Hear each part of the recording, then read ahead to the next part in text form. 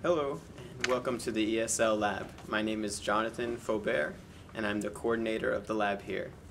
So on Central Campus, the ESL lab takes care of all of the EAP grammar and writing classes, the listening and speaking classes, and the advanced composition classes. So that includes EAP 0185 to 0485, and EAP 0100 to 0400, and EAP 1540 and 1640.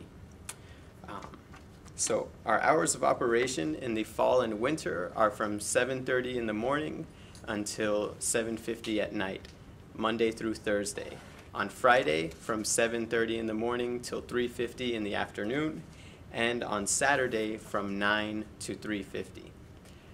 These hours can be subject to change depending on how things go each semester.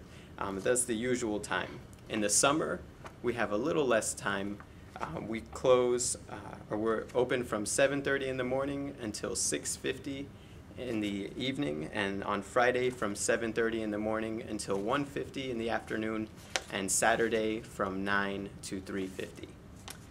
And again, depending on how the semester goes, the hours could change. So please remember to check the lab and check the website to see what the current hours are in the ESL lab.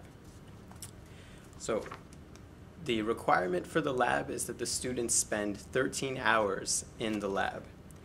The advanced composition classes, 1540 and 1640, usually do the lab online using Pearson's My Writing Lab, but they have the option of coming in to the lab as well. So they're still registered to use the ESL lab if you want them to come here, or if they choose to come here to do their work themselves. So the lab provides the assignments that the students will do in here, and we give them a sheet with all the assignments that they'll complete, and we check their work and give them credit for their work on those assignment sheets. If the teacher chooses to, they can give them a schedule or a list of which assignments they want them to complete, or if they want to give additional assignments, they can contact me and I'll let the staff know so that the students can work on that while they're in the lab. So when the students come to the lab, they need to bring their assignment sheet and be prepared to do whatever work they need to do. So whenever the students come to the lab, they'll first have to sign in on the sign-in computer, which is right here. It uses the same student tracking system that all of the labs in the school use. So if they've been to another lab before, they should be familiar with it. If not, they just have to put in their student ID number and then log in. If they have the student ID card, they can also swipe the card instead of typing in the number. So whenever they come in, they have to sign in, and whenever they leave, they have to sign out. If they forget to sign in or forget to sign out, they won't get credit for the time that day. So this is very important since they need to complete 13 hours before the end of the class. So this is the student's responsibility, but we can always check their records to make sure that everything's okay. If they see a problem, or if you notice a problem, you can always talk to me, as I'm the one who can change anything in the student tracking system for this lab.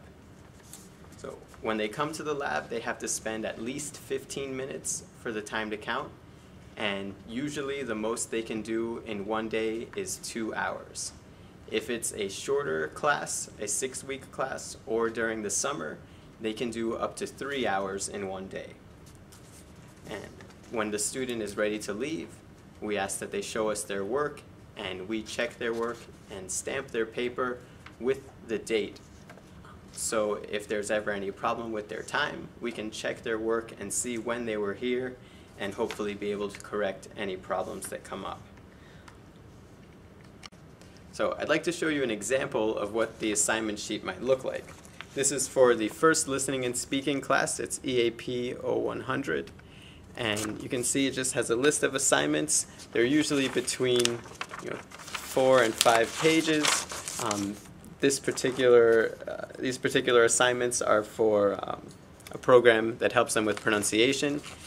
And here's an example of what it would look like when we stamp their paper. It says ESL Lab and it has the date That way, if there's any problems where maybe they forgot to sign in, but they can show that they were here doing work, we might be able to adjust their time accordingly. So this is what they'll need every time they come to the lab. If they forget to bring it, we might have to ask them to come back when they have it.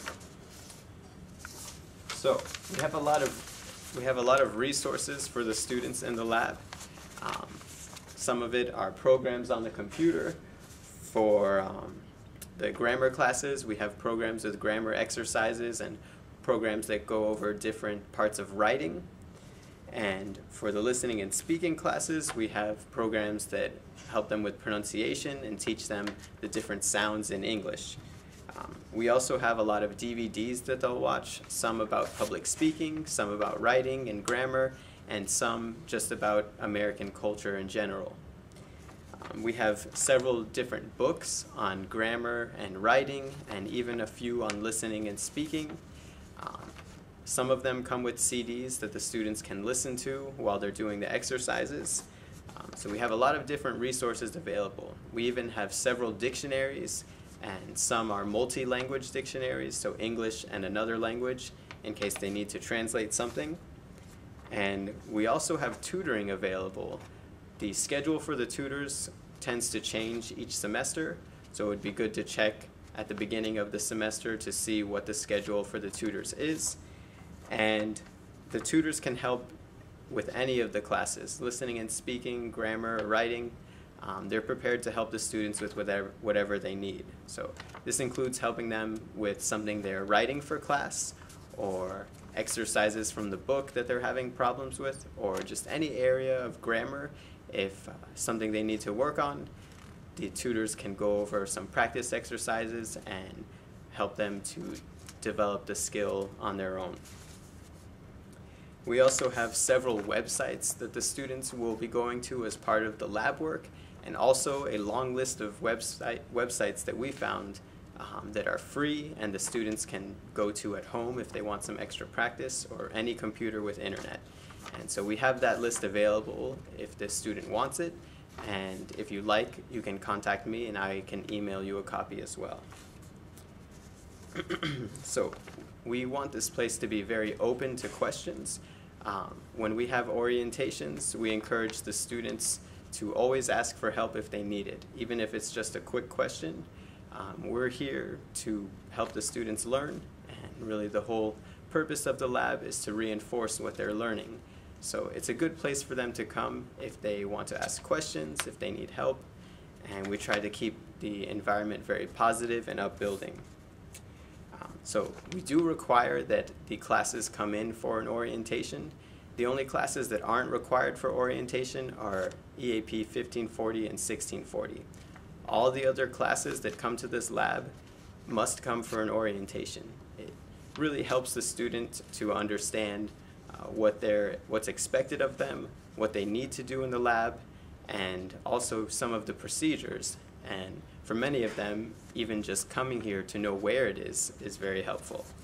So I send a schedule for the orientations at the beginning of each semester, usually starting maybe a week from the beginning of the semester, or at least after a couple of times meeting with the students. If you ever notice that you have not been contacted about an orientation, please contact me and let me know, and I will schedule you in. So my contact information is available online, but my email address for the school is jfaubert@broward.edu, and my extension is 4901. So we're located in room 251. That's on the second floor of the library, and that's within the Learning Resources Center.